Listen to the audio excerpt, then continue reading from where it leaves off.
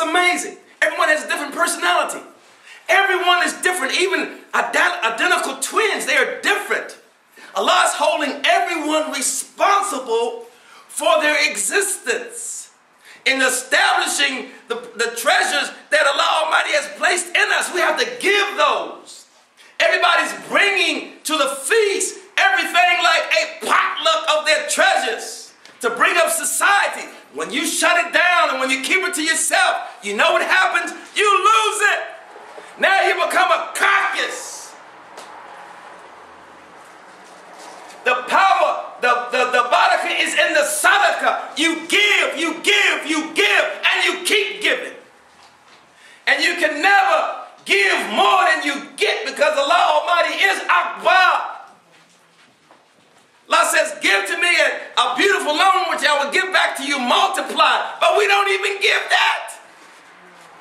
We don't give. We are so enslaved by ourselves. And that's why when Shaitan is able to attack us, the first thing we do is withdraw. We hesitate. We doubt. We fall into a cave of den of iniquity. We sulk. We begin to forget about our Lord. We begin to curse our Lord. Allah tested us. And what happens, even when Jonah alayhi salam came to the people, he was distraught with the people's rebellion. He was distraught with the people being disrespectful to their Lord. He became so fed up he left. But when he was in the belly of that well, Allah forgave him when he said, La ilaha illallah Muhammad Rasulullah, oh Allah subhanahu wa ta'ala, please forgive me for the sake of beloved Muhammad sallallahu alaihi wasallam, because all the prophets is the deputy of the Prophet Muhammad sallallahu alaihi wasallam, and no one knows that. He is the seal of the prophets, physically. But his prophethood continues. That light still continues. And those who are saying, oh my Lord, please do not leave me in the hands of my ego. Oh my Lord, please do not leave me in the hands of Shaitan. There are always going to be those people, to be among people, to be a reminder, to be walking and talking Qur'ans. Are they persecuted? Yes. Does Shaitan attack them? Yes. But Shaitan can't stop them from doing what they do. Look how they did Job. When Shaitan attacked Job, taking everything from Job, his family, his wealth, his health, all his friends, everybody cursing him, say, curse your Lord, man. This Lord you called it on, look what he did to you. This is what Shaitan does every time. Look what your Lord did to you. I see, that's the first thing he comes with. When we are vulnerable. When it's something that our ego cannot understand, instead of us turning to Allah and being patient, we listen to Shaitan. This is an opportunity for him. He waits from positions that we cannot even aware of. And he waits for those vulnerable minutes when we are vulnerable to say, oh, I'm angry about this. Then he attacks. See, I told you. That ain't for real. Allah doesn't exist. That's only in your imagination. You are the one.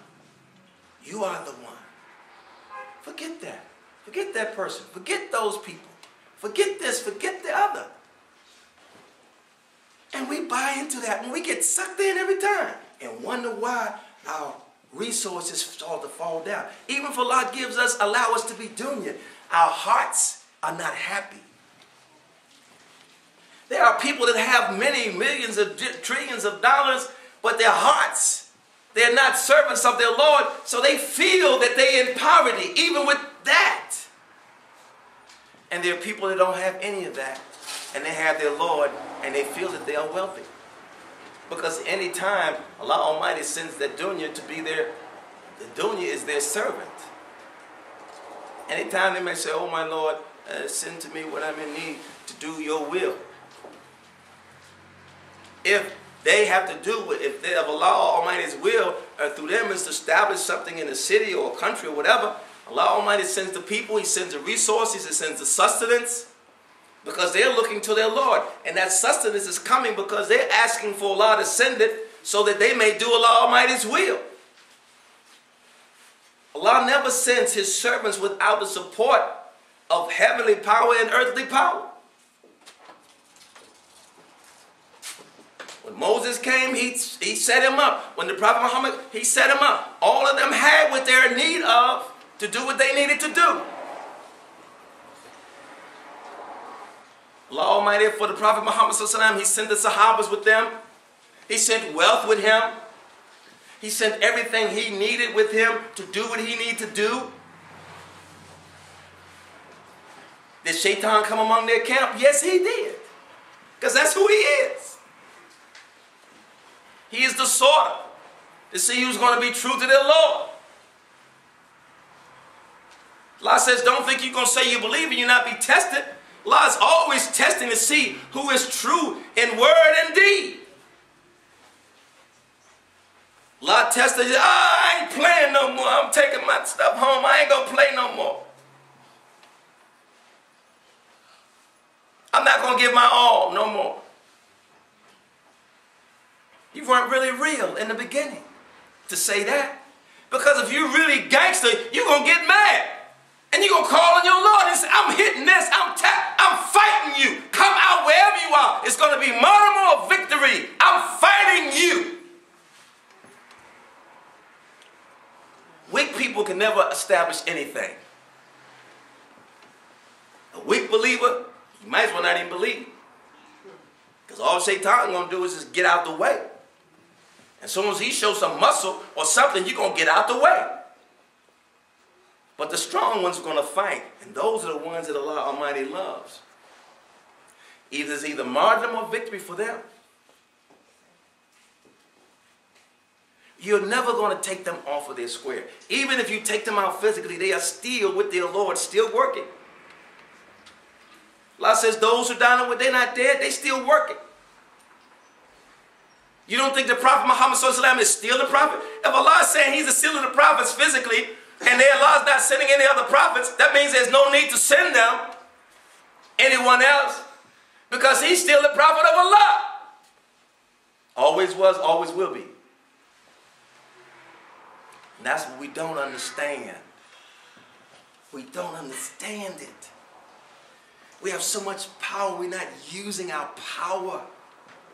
Because we are doubting ourselves. How can you doubt yourself? You didn't even bring yourself in existence. You didn't even bring yourself in your mother's womb. You didn't bring yourself out your mother's womb. How can you put it on you that way? Somebody had to bathe us and clothe us. Who was looking after us? Allah was looking after us through them. That's why you can't describe Allah Almighty. You can't praise Allah Almighty enough. Even Allah Akbar is not enough. It doesn't come close to the greatness of Allah Almighty. And we are disrespectful because that power that Allah put in us, we cannot be mediocre. We cannot live powerless with that power. If we're not powerful, it's a disrespect to the one who gave us that power. Whining and crying and complaining about what? No-minded people. Allah has taken people like that and wiped them out because of their disobedience and disrespect. They were scholars, they were doctors, lawyers, Indian chiefs, presidents, kings, queens. Allah replaced them. Bismillahirrahmanirrahim. Allah, enough is Allah for a witness between me and you. He knows what is in the heavens and on earth. And it is those who believe in vanities and reject Allah that will perish in the end.